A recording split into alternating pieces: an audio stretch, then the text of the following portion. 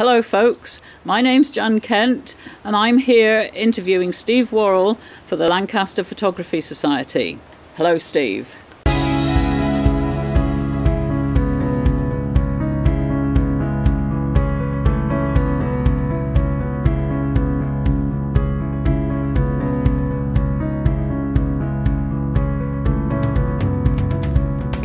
Hello Jan, how are you? Well?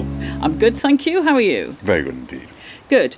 Steve joined Lancaster Photography Society in 2019 and has contributed to the Society's competitions, culminating in achieving the President's Challenge and the Members' Choice Awards.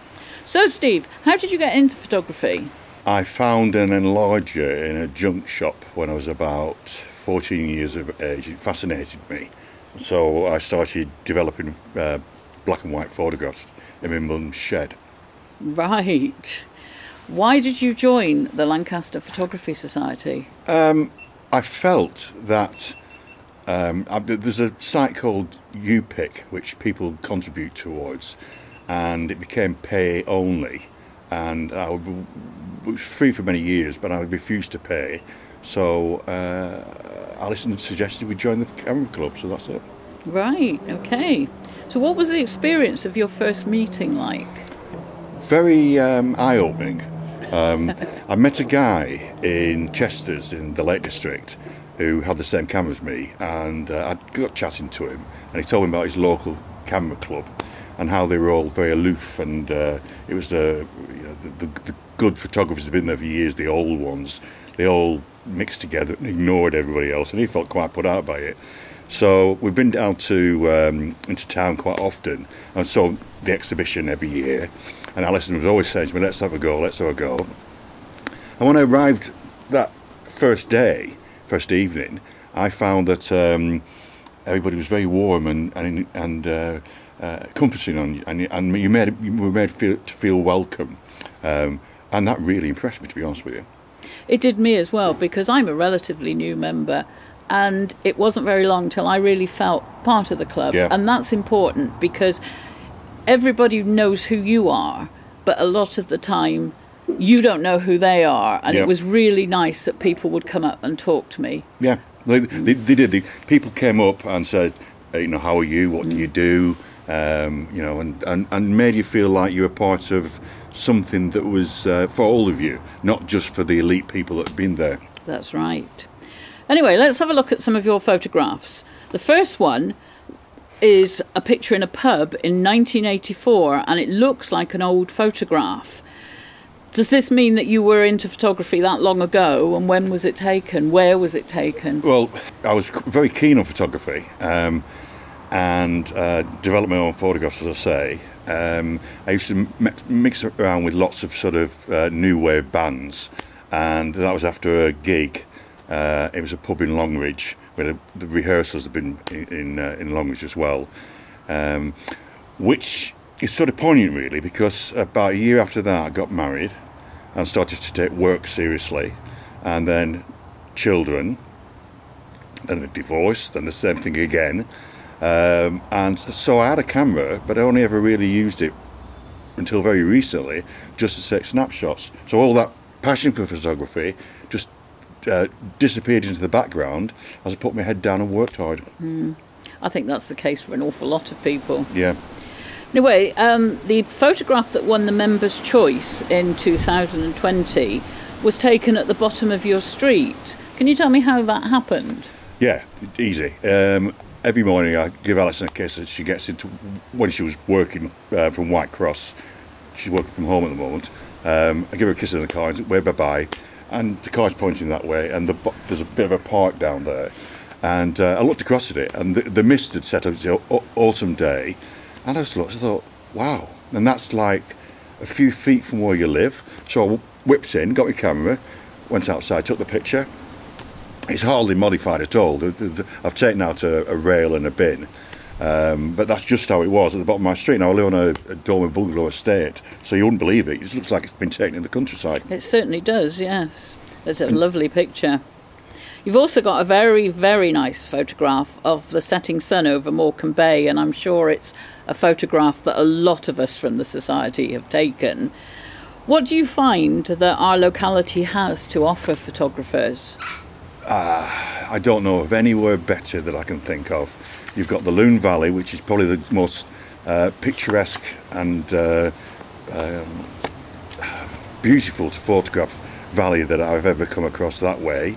You've got Morecambe Bay, which is amazing. You've got the Lake District on the other side.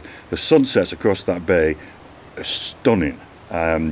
And I've got hundreds of them. But one thing I found about sunsets is you have to include something in the foreground, or you know, a shadow or a silhouette or something. Just the sun on its own going down is quite boring. But I like that particular one because you can see all the reflections in the sea. And of course, if you go the other way up north, you've got the Lake District. So you couldn't be in a better position to take a photographer seriously. No, and we often have boats that are there to have a little bit of interest at the front, just as a silhouette, which is great. Well, right, there's even a photograph in Heysham, which was on the cover of a Black Sabbath album, which is some old graves dug into stone. Oh, yeah. And when you get water in them, that was the Black Sabbath's greatest hits album was taken of that particular. Oh, I didn't realise that. Oh, must have a look. Yeah, it's good. Yes. Okay, so if we move on to the next photograph, photograph 4 that we have here was called The Hunt for Red October, and it's basically a white background with a red leaf in the bottom third of the photograph. So what's the relevance of the title to this photograph? Right, well, the photograph, Alison, my partner, picked up some acer leaves at a local garden centre, and I was messing around one night. We'd got this light box, and I bought it for Alison for Christmas, and she's never used it, and I've hardly ever used it, but I thought I'll have a go with it. So I took the picture, and then the theme for that particular competition was movies or books, so it had to be the title of a movie or books. And I looked around at photographs and I found one that I thought I liked, and then I thought, what name can go to that? And I thought it's very important if you're doing this, because the name has to be very relevant to the photograph to make the photograph important. So I've seen a film a while ago, A Hunt for Red October, with Sean Connery, and it's a really good film. Yeah, very good film. Yeah. And I thought, oh, Red October. So that's why I called it The Hunt for Red October. Thank you. The judge really liked it. I was quite pleased. I've watched the video a few times because he says, and this is a really stunning shot. And gets to you, doesn't it? Yeah. Yeah. Okay, so now we've got a photograph of a Virgin hot air balloon on the ground. Was it a planned photo shoot, and is it taken locally? It's taken on the way back from Kirby Longsdale. We'd been up to Kirby Longsdale to this cafe they were going to. We went there and ran our way back, and it was about 7 o'clock at night. And the balloon was on the floor when we came past it. And I thought, oh, well, let's stop off and have a look at this. So we stopped off and had a look at it. And me and my partner, Alison, took various photographs of it. And I took that one just before it actually lifted. And the setting around there, the colours on the fields, and it was absolutely gorgeous. And it is a bit contentious though, because I got very bored, and Alison wanted to catch a photograph of it actually lifting off, and they were messing about. I said, oh, look, let's go home. And just as we set off, it lifted off. That's always the way, isn't it? Yeah, I got shouted at. But it's a lovely photograph. We've got now a photograph which shows Rydal Water. So is this one of your favourite destinations, or what is your favourite destination for taking photos? I think my favourite destination is probably the Loon Valley, but I've been going to the Lake District most of my life. When I was a young lad, I used to camp there, and I've had a couple of caravans and gone up there with the kids. I love it to pieces. That particular shot, you've got to park quite a bit. There's nowhere actually to park on the side of Rydal Water. You've got to park quite a bit and walk back. And there's as you see Rydal Water first presenting itself, there's loads and loads of different images. You look over the fells. That particular one I like because I like the house. But it's actually been on television. There's a Northwest News thing where they're showing various places in the Northwest, and they actually zoom in on that particular shot. Right.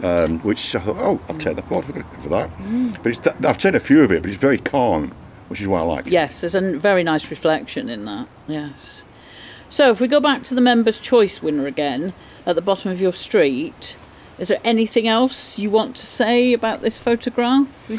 I think the most important thing that I learned from that is that you don't have to go on a safari to take good photographs. They're all around. Yes. I mean, you walk down the road, you go travel a couple of miles in the car, and that's as much as you need to do to get good photography. And I think we'll have discovered that from people when we get back to normal. Yes. And we'll find that so many people have taken photographs during lockdown, very, very locally. I think quite a lot of good's going to come out of this lockdown. People seem to have, their attitudes towards each other seem to have light-hearted. Everybody seems to be kinder and more generous to each other. Yes, and we've certainly got to know people in the neighbourhood a lot better. Yeah. Certainly with me. So, in summary, what can you say that you really enjoyed about your first year with Lancaster Photography Society? Well, I mean this quite sincerely. I feel very welcomed. I feel as though I'm quite inspired. I feel uplifted. It's made my year so much more special than it would normally be. I've enjoyed every single session. There's always something to learn, and that's the most important thing. You're always learning every time you go to a competition or to watch somebody give a talk or a club night. You learn something every single time. And I've gone back and altered my photographs after listening to a judge give their opinion on things, and it's been such a better photograph. Yes, I've done that as well. Have you any advice for any new members who are thinking of joining? Join.